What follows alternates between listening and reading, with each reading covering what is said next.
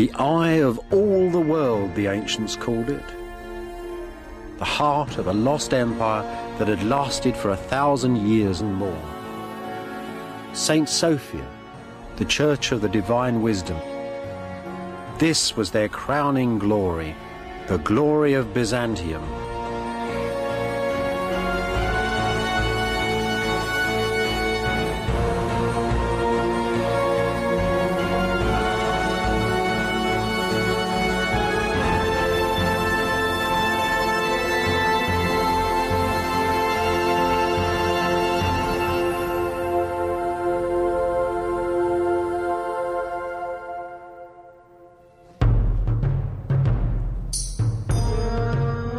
Vanished empire of Byzantium, born of pagan Rome. Byzantium, the dream of a Christian Roman empire that stretched from Spain to Syria.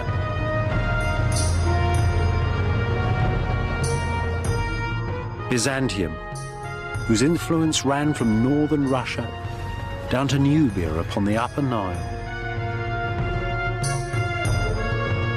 Byzantium, gateway to a lost chapter of our past.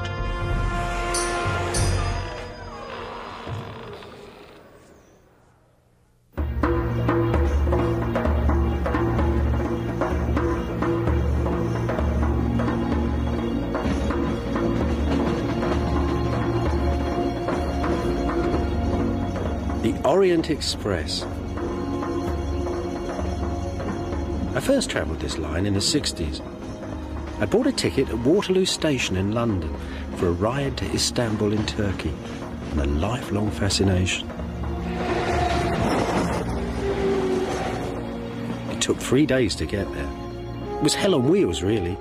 Goats in the corridor and communism out the window.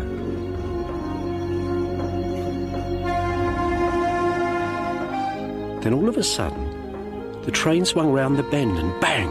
The Orient hit me in the face. A great golden city by the sea, set between the east and west. You could see it had been the centre of the world. It was astonishing. I'd come to Istanbul. And underneath, the magic ruins of the lost empire of Byzantium.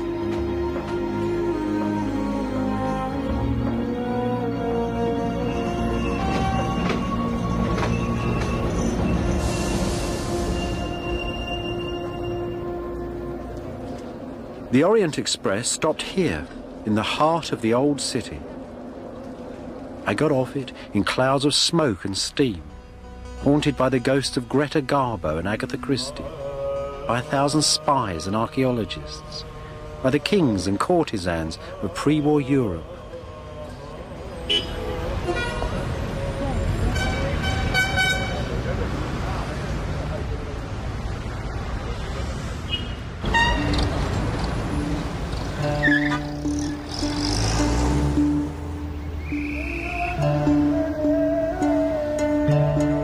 Istanbul, one of the very greatest of Islamic cities,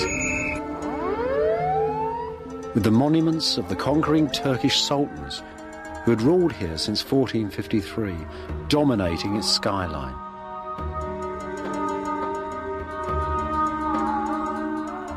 Underneath, though, are much older ghosts, brushed each day by people of the living city, the ruins of Constantinople, the capital city of the Empire of Byzantium. Istanbul, Constantinople, two names, new and old, for the same grand city.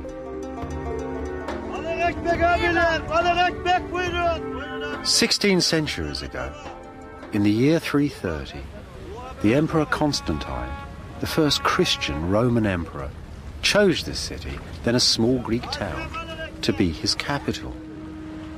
No one quite knows why. One thing's sure, though. The great warrior emperors had left Rome and the cities of the West forever.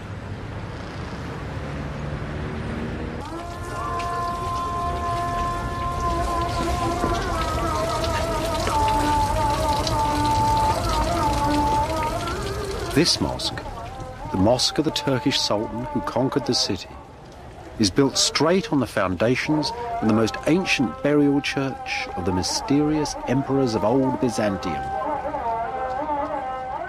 What then was this most ancient, half-forgotten empire? The Empire of Byzantium. Byzantium. That magic, spicy word. Now, imagine that the empires of Greece and Rome had never died, but had been fused together in a single empire set between the East and West. And imagine that the emperors of this kingdom, the sacred emperors, could be torn to pieces by the mobs in the street. Emperors who could mutilate their courtiers and children, could kill their priests and blind whole armies of invaders. Yet emperors whose artists made some of the most finest, the most exquisite images the world has ever seen. Visions of heaven and earth, sublime architectures, copied by everybody from the caliphs of Baghdad to the popes of Rome, the kings of Germany and the tribes of Nubia. Visions of heaven's order and earthly power that still lie deep within the modern world. Just as this mosque, the Conqueror's Mosque, stands on the ruins of Byzantium, so do we all.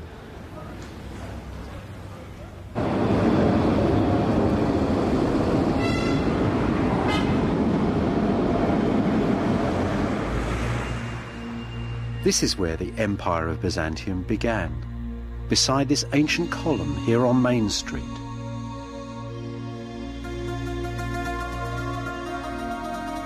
A lonely ancient relic in a modern city.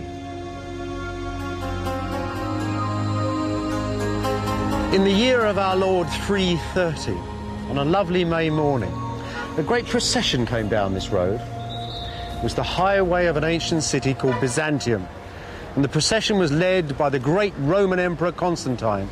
And he'd brought with him a bunch of priests, pagan and Christian ones, and they were all holding an incredible collection of relics. There were 12 baskets filled with crumbs, the residue, it was said, of our Lord's miracle of the loaves and fishes. There was the very axe that Noah made the ark with. And there was a statue that the emperor himself had brought secretly from Rome, a statue of the Greek god Pallas. And at an exact moment prescribed by astrologers, they buried their relics just over there, at the foot of the column. 7 drums of porphyry brought from the Egyptian deserts.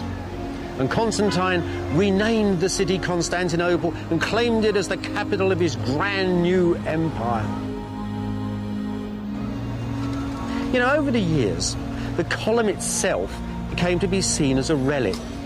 And the Byzantines, that's the people who lived in this city, called it Christ's nail, because they thought that the great golden statue of Constantine upon the top had something of one of the nails from Christ's crucifixion built into it.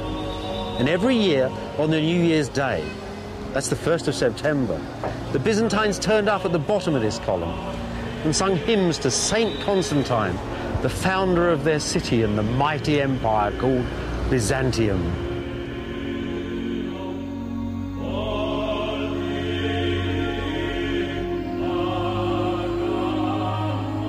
Constantinople was designed to be the center of the Christian world, the center of Christ's government on earth.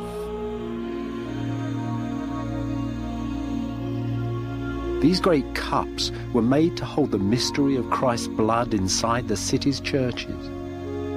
Churches glowing with Roman gold and ancient holy images.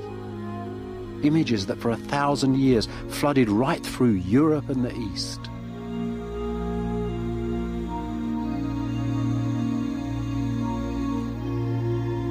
This, then, is Byzantium's first story, the story of how, in 2 short centuries, a dream was made. The dream that was Byzantium.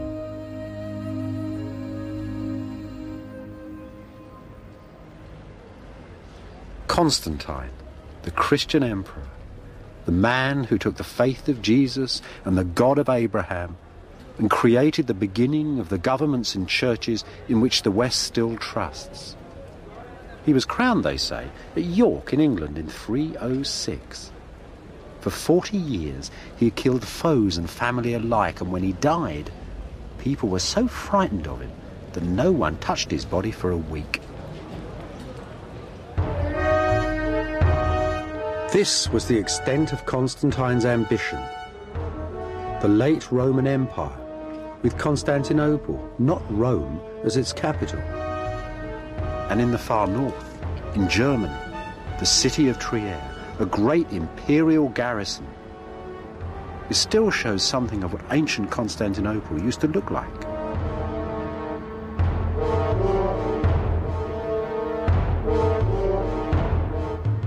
The city gate, still guarding the main road into town.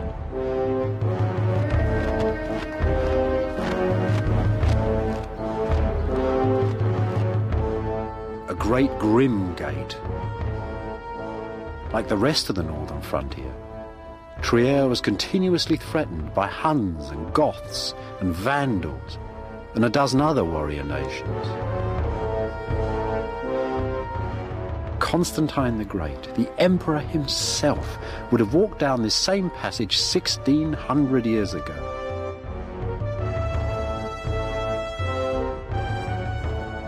These vaults and arches are the architecture of his time.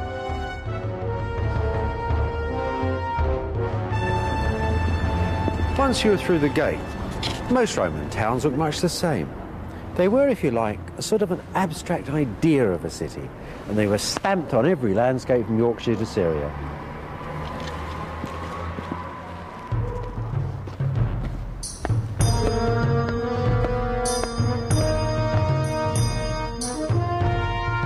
You can still sense their design in 1,000 Old World cities, and in the New World too. From Washington to San Francisco, planners still use parts of the same old patterns. All Roman towns had roads like this one, wide thoroughfares that took you from the country to the heart of the city. This one is at Palmyra in the Syrian desert. At Constantinople, it was called, quite simply, the main road. Now, what you've got to see is that behind all these columns, there are little rows of shops running down the sides of the street. Butchers, bakers, candle makers, all sorts of people. In Constantinople, it would have had the goods of the known world. Africa, China, the Baltic, everything was for sale. Just imagine, the emperor is coming in triumph. He's won a war and he's coming through the gate. The shopkeepers have been told to dust down the streets. Flowers have been strewn all over the pavements. Roses are raining down upon him. There are rugs and silks fluttering in the breezes all around him. The whole town has been sucked out to come and see him. Behind, of course, behind the main street, were all the town houses, servants, soldiers, all the people. There were taverns, brothels, everything in a city. And in amongst those, studded in amongst those, were those huge buildings that Constantine had to build before his city could really be called a Roman metropolis.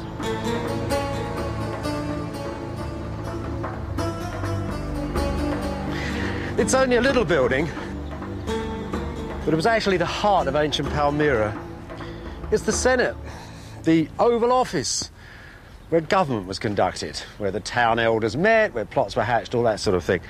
Of course, in Constantine's great imperial cities, this would have been a vast long hall. And quite often, in the central hall of government, great Constantine himself would have sat, where now the altars of Christian churches stand, because this is basically the same building. In the year 360, Constantine's son built a magnificent church at Constantinople, especially for the drama of imperial communion. Next door, those same pious emperors built a giant racetrack, the Hippodrome. You can still see part of its outline in the streets. And here at last, around this old Egyptian obelisk, you can discover something of the atmosphere of ancient Constantinople. the heart of old Byzantium. This stone's like a giant mirror, reflecting all the life that once went on around it. There's the emperor and his family, Constantine's successors, come to the royal box to start a chariot race. There's the obelisk in the middle of the racetrack, and the chariots too, 8 of them running all at once. You'd need a lot of luck to win.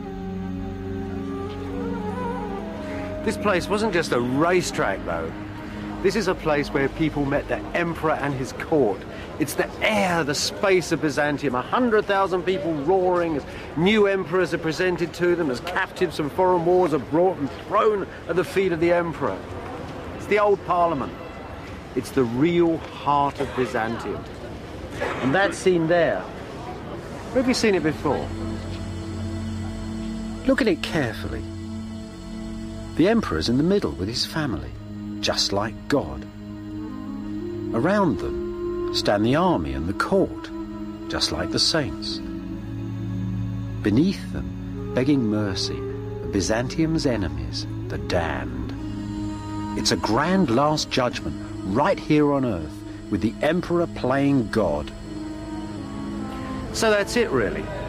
The emperor brings happiness and harmony. The theatre brings luck and victory. This is the centre of the world, an image, you might say, of heaven on earth. So if we'd have pushed open the gates of the imperial palace that once stood beside the hippodrome, we'd have really been opening the earthly gates of paradise.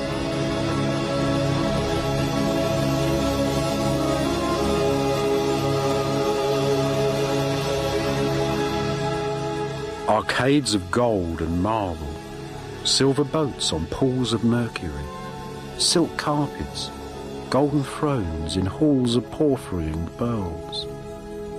All are gone. Only echoes of them still remain, in Syria and Italy. Once, though, Constantinople held the palace of all palaces, the palace of the Christian Empire. Church, hippodrome and palace, Constantine had made a sacred engine that would power Byzantium forever.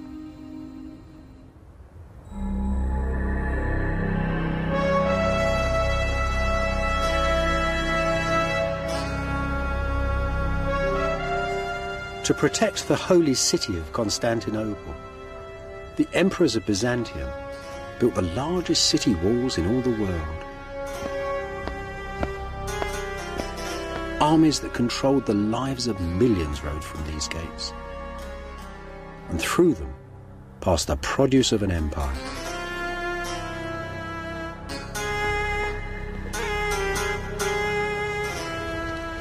The whole history of this city is in this gate. The great golden gate of imperial Byzantium.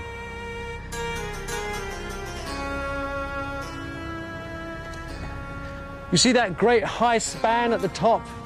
That was once open to the skies. For 600 years, emperors and armies rode through that gate in triumph, coming back from wars against the Persians, the Arabs, the Bulgarians, the Russians. Then there was an earthquake. The gate was blocked. And that final gate at the bottom, that even a cavalryman couldn't come through on a horse, that gate was built in the final years of Byzantium. So this is a magic gate. It's a gate of legends. They say its wooden doors were covered with sheets of gold to give the gate its name. They say that the very last emperor, killed fighting on these walls, is buried beneath these stones, waiting for a call to take the city once again. So it's a gate of legend, but above all, it speaks of imperial Byzantine power.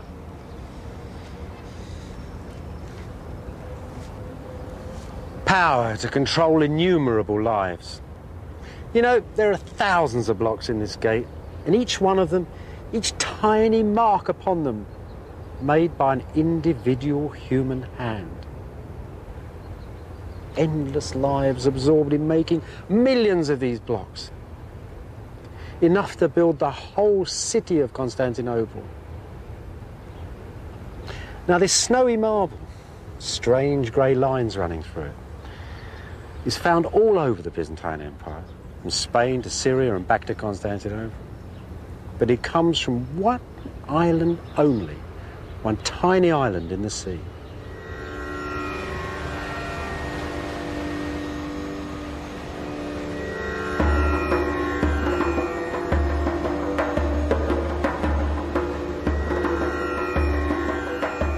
Southwest of Istanbul, 3 days sailing on an ancient slave ship, is the Isle of Marmara.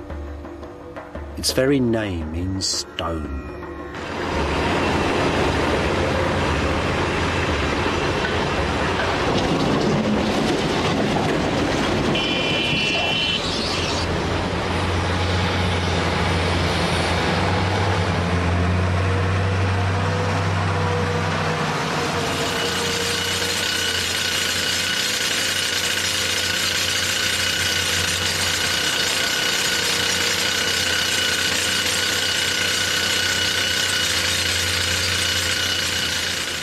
In the first centuries of Byzantium, slaves in their tens of thousands worked in these marble hills.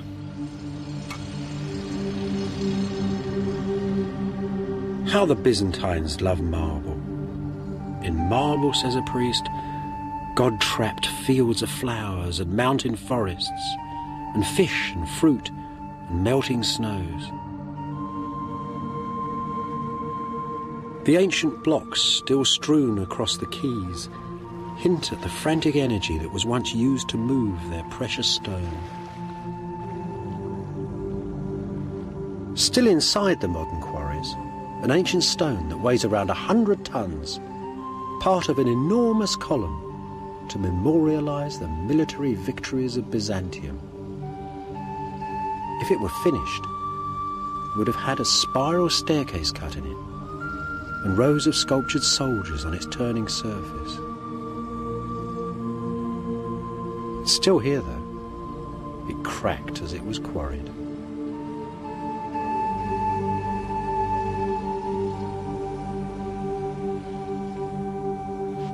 In ancient times, these quarries were called the quarries of the Mother of God. They might just as well have been called the quarries of the Mother of Constantinople. The whole city was made here, and it was prefab city. It wasn't just sent off in blocks, everything was finished. If these had been finished and gone to Constantinople, each one had been lettered, it had its exact place in every one of the ancient buildings of the city. This, for example, is the very tip of a building that would have looked like a Roman temple.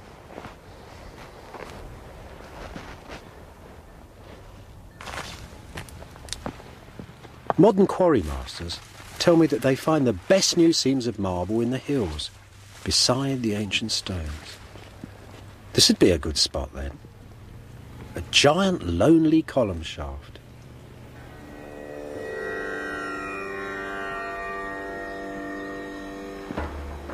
I've seen that same shape, a so-called peacock's feather pattern, cut on a broken column lying right on the main street of old Istanbul.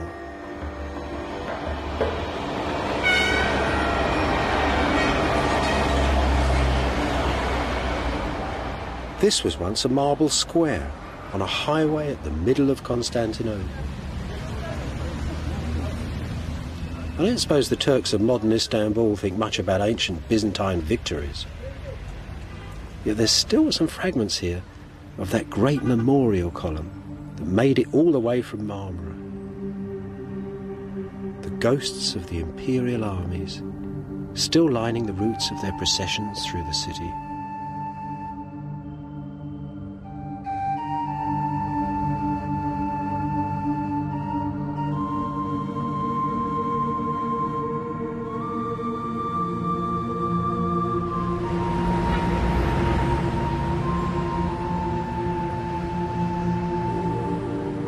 Just as all the ancient roads and sea lanes ran through the empire to Constantinople, so did the rivers of the region, channeled into great aqueducts, bringing treasured water to a thirsty city.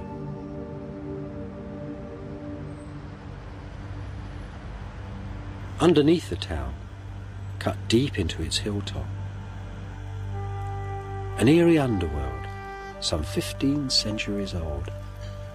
freshwater cisterns, so that the Byzantines could bathe just like the Romans did, in marble halls.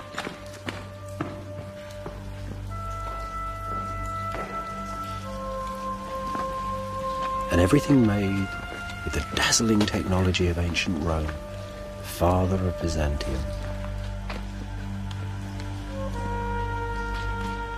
Marble columns, high brick vaults, the dark forests of Byzantium beneath modern Istanbul.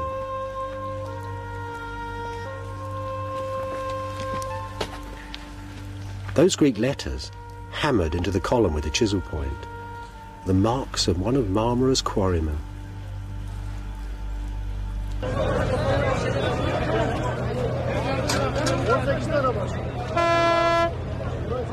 Food, too, flooded into the enlarging city.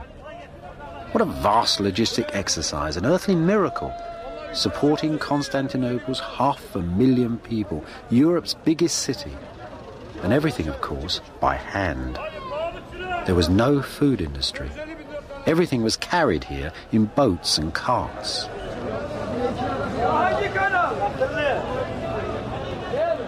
The finest fish, the Byzantines believed, were caught beside the emperor's palace, between the rising of the Pleiades and the setting of the blood-red star Arcturus.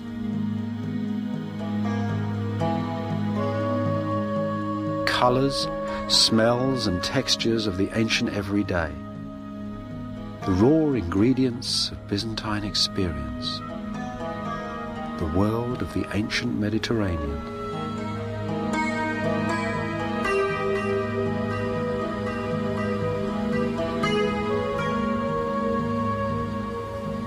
Just like the people of modern Istanbul, the Byzantines loved fresh bread and fresh vegetables.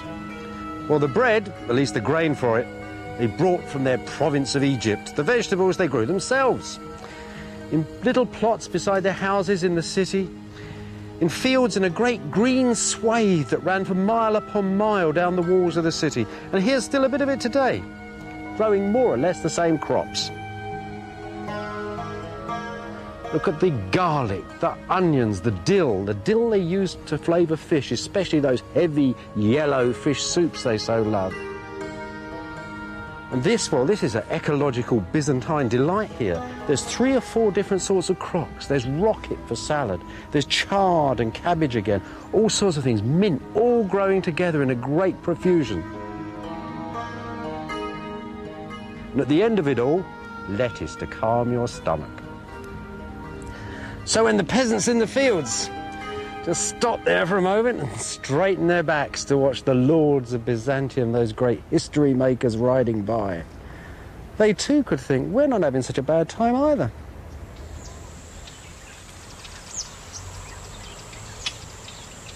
The Byzantine economy was based on the classic Mediterranean diet: wine, grain, cheese and vegetables and olives. Olive oil was a staple. It was Byzantium's fuel. It lit streets and homes and lighthouses. It oiled carts and cured baldness. And it was used for cooking. In its first centuries, Constantinople's oil came mostly from northern Syria. This is a wonderful thing. It's a piece of Byzantine industrial archaeology. It's a factory for making olive oil. This is a marvellous little place. I'll show you how it works. It's very sensible, very logical. The olives were picked from the trees. They came down that little street in wagons. They were tipped down through a window, and they fell into that trough down there. They were then scooped out of the trough and put into this mill. This is a great oil press for the berries. You see this drum? There were 2 of those. They fitted on end in here, side by side. A bar went between them, and 4 or 5 men pushed round the outside and reduced the olives, the skin, and the stone into a sort of horrible, messy pulp. That then was taken out of there and laid in these circles here. Now, this thing in the wall here held a great beam that ran through the air. And hanging above this was a huge cylinder of stone. And that then was slowly dropped onto the massive olive paste, and the oil dripped down into these tanks. Not the end, because this, after all, although it's cold pressed, is actually a very impure oil at this moment. So they take it out of here and they put it into this tank here. Now this tank has already got water in it, so as they pour the olive oil in, it floats to the surface, all of the impurities go down to the bottom. And see this little trench here? A vital piece of gourmet equipment, because this is where the very finest oil ran from that impurity tank down into this tank to make fine clear olive oil for the tables of Byzantium.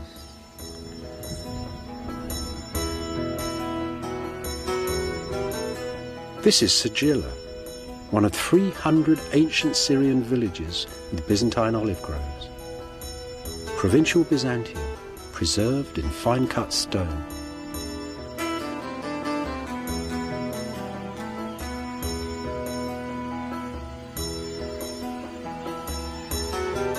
Just off the main square is the public bathhouse, forerunner of the Turkish bath. St. John cast whores and devils out of one of these.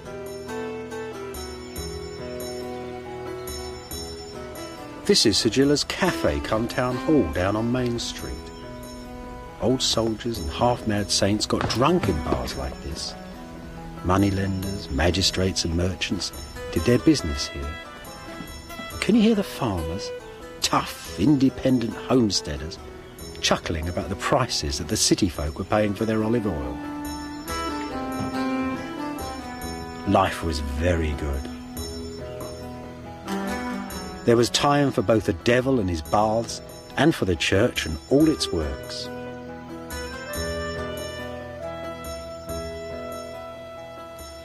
If you'd have come up this path 1,500 years ago on the 1st of September, you'd have been accompanied by thousands of people shouting and singing praises to the Lord. It was the feast day of St. Simon of the Pillar.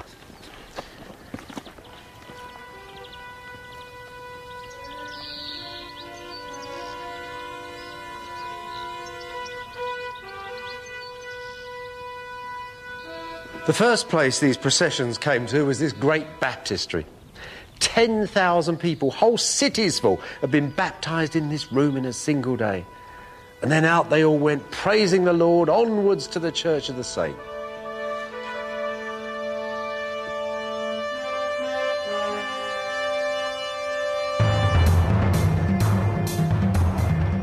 It's Roman architecture still, of course. Arches, vaults and column tops. But now there's Christian crosses too. The ancient forms are turning into something else. See? The wind of faith is bending all those ancient pagan patterns. This is the style that would become Byzantium. And at the church's hub, the remains of the 50-foot column on which St. Simon lived. So who was this weird man who lived up a pillar and half the world had come to see him? When he died, they built this beautiful dancing church in his honour. Well, as a young man, Simon had worn clothes so rough they'd made him bleed. Then he dreamt up the idea of chaining his left leg to a large rock. That before he went up the column. But Simon wasn't a nutter. Simon had tremendous presence like an emperor. He sat still and silent. And in these contests between flesh and the devil, it seemed to most people that he was beyond touch. And there he was on his pillar, halfway between heaven and earth, a perfect man to settle disputes. So they used Simon. The farmers of Syria would come here when they were in arguments and he would settle one against the other. The Bedouin, the Arab Bedouin, came to see him too. The emperor used to come to see him, and always he acted as a balance in society. Such a terrifying balance that if he cursed somebody from the top of his pillar, a rock would explode next to the unfortunate individual. So Simon, it was a vital element in this new Christian empire. An element which somehow had taken the old stern order of the Roman age and left it halfway between heaven and earth.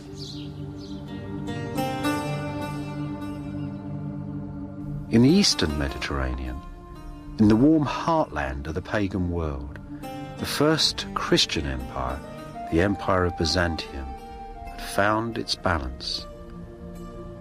It was a good life, a rich life, and there was peace and plenty.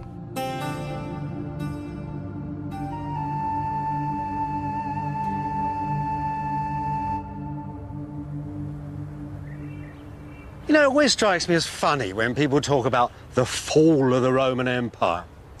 After all, standing here in Constantinople, it just got richer and richer and richer. Didn't fall at all.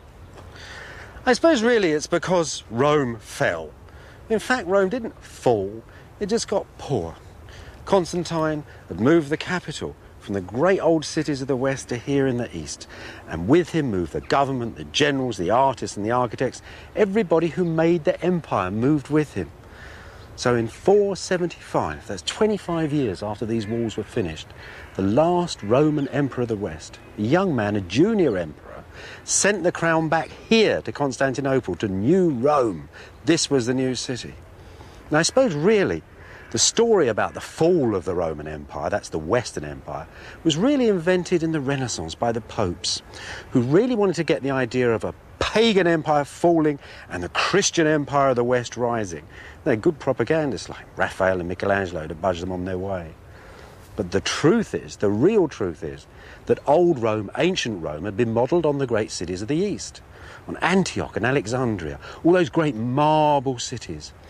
So when you say Rome fell, it didn't fall at all. It simply went back home again.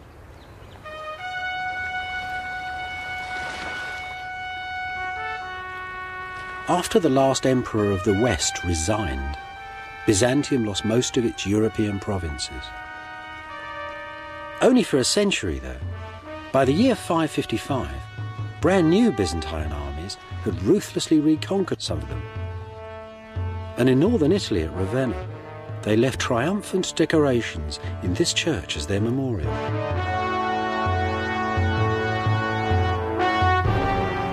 The man there is Justinian, the emperor who 200 years after Constantine completely remade the Roman Empire. The man who made Byzantium. He was a man, they said, who was gentle and approachable, a man who never showed his anger, a man who in the quietest of voices could order the death of thousands. He didn't organise the empire completely by himself, though. His great strength was as a manager. Those strong faces that surround him were the faces of a great team of men he'd picked together. And he didn't really care whether they were Roman patricians or from the humblest, roughest backgrounds. He himself actually come from a completely illiterate peasant family in Serbia. Justinian, though, was only half the picture. The other half was that most remarkable woman over there, the Empress Theodora. They'd married each other for love, and they stayed together for 25 years. And look at the young ladies of the court there. They're looking sideways and a bit nervous. You see, it's not proper for young girls to look straight at you, not unless you're a woman of power like Theodora. But that is actually a portrait of a woman dying of cancer. Within 2 or 3 months of this mosaic being finished, Theodora was dead. Justinian ruled for another 20 years. He never remarried, and he went to her grave and lit candles until he was a very old man.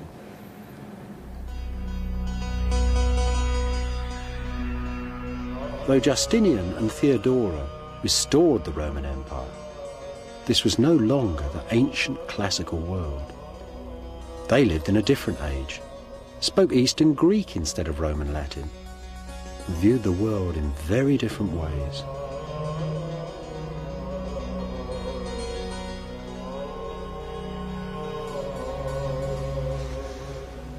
Look at these sculptures. They're probably the last classical figures ever made.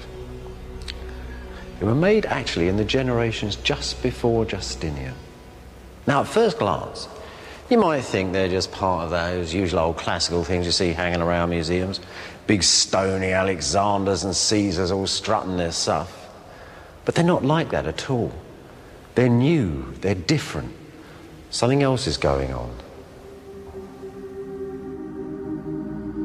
It's very simple work, very realistic in a way. Little light cut lines, and a day-old beard lightly chiselled on the hard marble, as if to emphasise its transience, its insubstantiality. These people are pensive, sad, and rather wise. After all, hadn't the saints and bishops told them that this life, this material world, was only an illusion? So naturally, these statues don't strut their stony stuff like Alexander or the emperors of Rome. They are not heroic descriptions of skin and bone and straining muscle. Each man stands inside his own mysterious inner space that each one of us must occupy. And from that space, they look outwards from the soul towards the heavens. As you might expect, if you should move around them, the solid bulk of marble and humanity is seen to be nothing more than an illusion.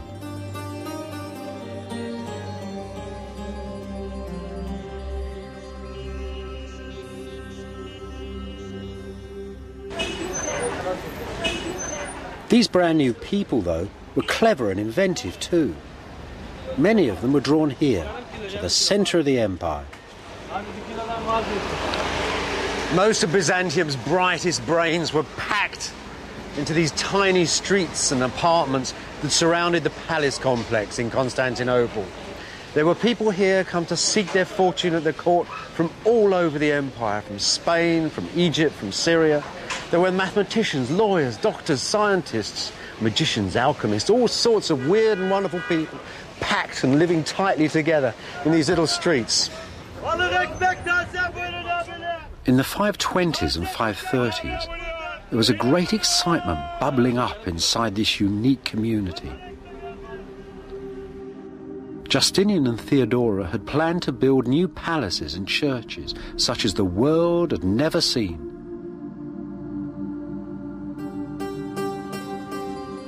The ancient forms, arches, vaults and column tops, were being used for something revolutionary.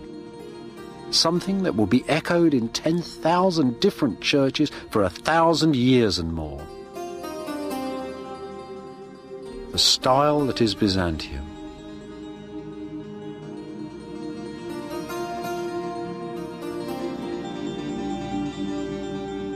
This seaside church, set right beside the palace, was made for some of Theodora's favourite priests.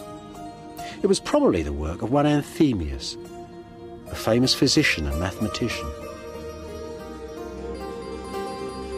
This was where the style began.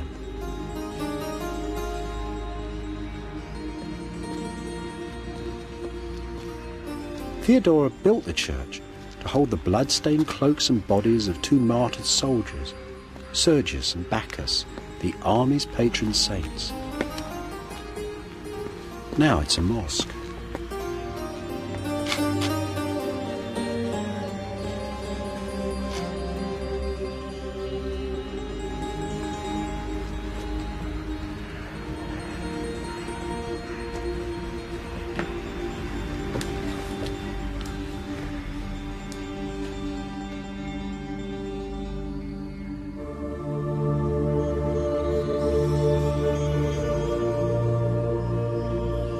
Anthemius' subtle compass has transformed all the usual ancient forms.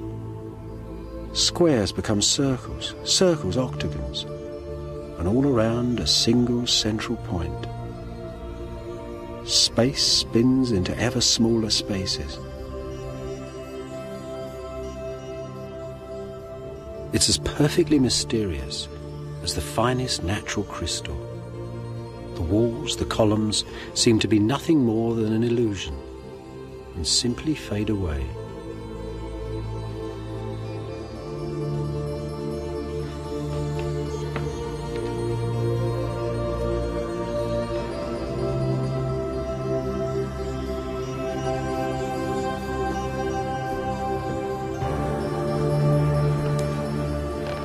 Just look at that great big glorious dome, like a huge melon, divided into 16 sections and held by 8 wonderful swinging arches on those extraordinary V-shaped pillars and 28 columns through the church. It's like a vast net of stone and brick slung over this central space, this strange, mysterious space for the imperial communion. It's a wonderful piece of architecture, and it solved all sorts of problems that you can't even see. You see, those low domes exert tremendous pressure, and there's a force in this building to push the bottom of it out so the whole thing comes crashing down. Now, Anthemius, like every other architect, has used stone here as lintels and beams, as stress and strains, the old way of doing things. But he's come up with a brilliant idea to hold the church together. And it's this cornice. This huge, beautiful marble cornice with its inscription to Justinian and Theodora. This isn't just here for decoration. This links the church in a chain. It binds the stones together. A great necklace for the church, brought from a shining island in a bright blue sea.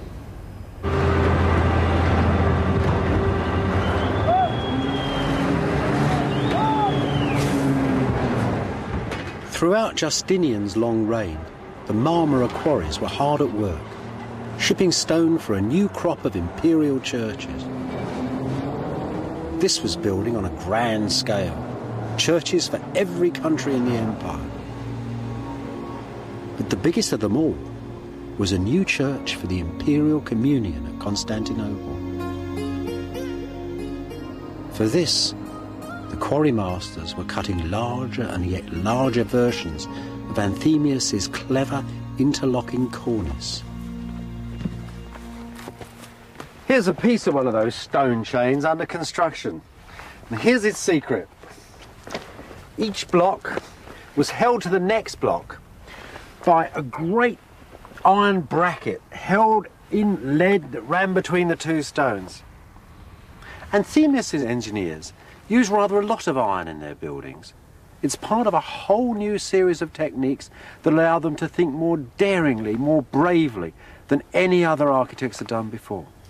Above all, it enabled Justinian himself to have the ambition to conceive of the greatest dome the world has ever seen. Such mysterious cargoes, such magic marbles from across the empire, now sailed the seas and came to the holy city of Byzantium to be gathered up upon the site of the imperial communion. This is the finished dream, the tense climax of all of ancient engineering. A lively frame, built with prayer and pragmatism to hold the largest dome the world had ever seen. This, though, is just the outside of a sacred theatre. Inside, a forest of columns rises up in ecstasy. The walls, glass and gold and marble, light and dark, insubstantial and illusory, seem to simply fade away.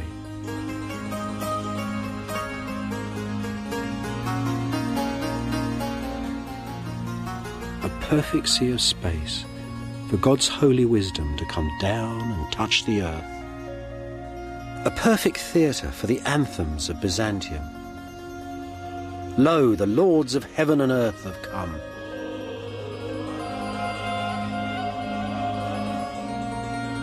Blood-red columns of Egyptian porphyry were taken, so it was said, from the Temple of the Sun at Rome. The church's wooden doors from Noah's Ark. The building's bronze was stripped from the temple of the goddess Artemis, one of the 7 wonders of the pagan world.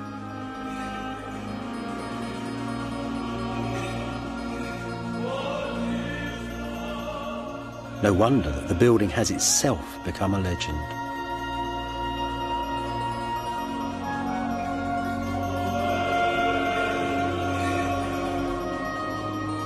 Poets said the church combined the size of sunset and the scale of quarries,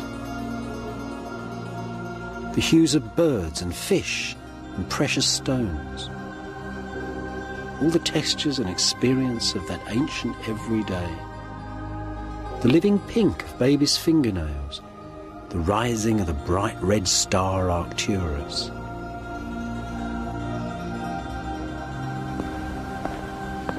In Byzantine, in Greek, this church was called the Church of Hagia Sophia, the Church of Holy Wisdom. All of Justinian's enormous empire, its wealth, its piety, its pagan heritage, was gathered up inside it.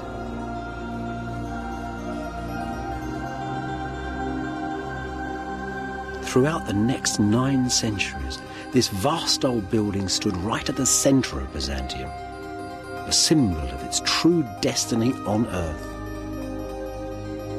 And on the last day of Byzantium, the emperor and his troops came here to pray before they walked out onto the city walls to die. For these were the vaults that held the dream that was Byzantium.